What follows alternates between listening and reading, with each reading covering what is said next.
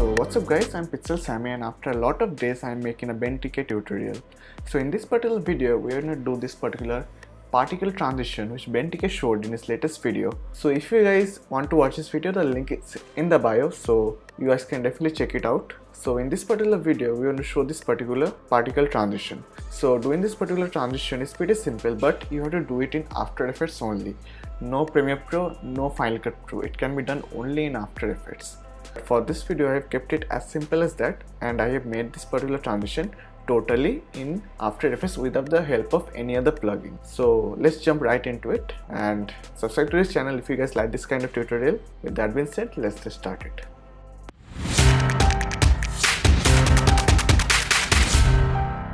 So here we are in After Effects. So the first thing which you are going to do is you're going to go to the Effects and Preset panel and type in CC ball action and drag the CC ball action onto the second clip or any other layer which you want to place the transition on.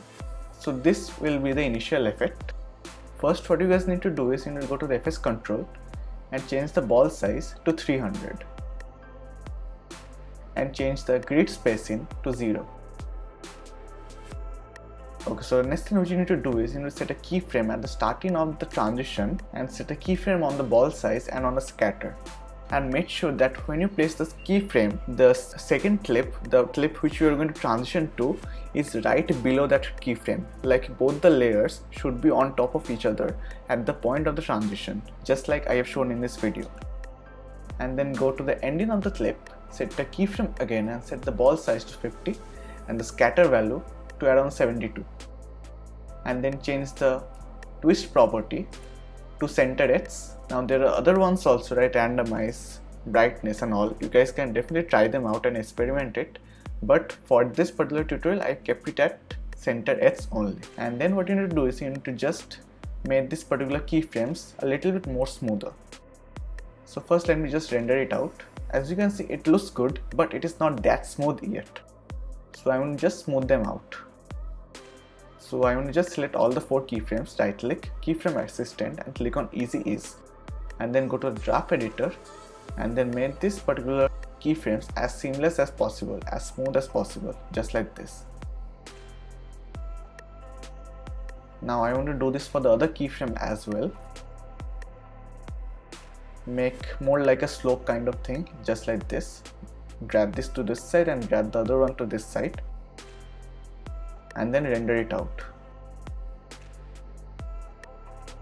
I feel that it is a bit fast, so I'm going to just play with the keyframes a little bit more and change the topmost point a little bit on the right hand side, just like this. It will smooth it a little bit slower, but it will be much more better. I'm doing it for the second one as well. Drag it to the right hand side, just like the previous one, and that is pretty much it. Just render it out, and this kind of effects looks way seamless if you add a little bit of sound design as well, and you can definitely change the duration of the keyframes as well if you guys want to. So that is pretty much it. So this is a very simple tutorial without any plugins. This is totally in After Effects.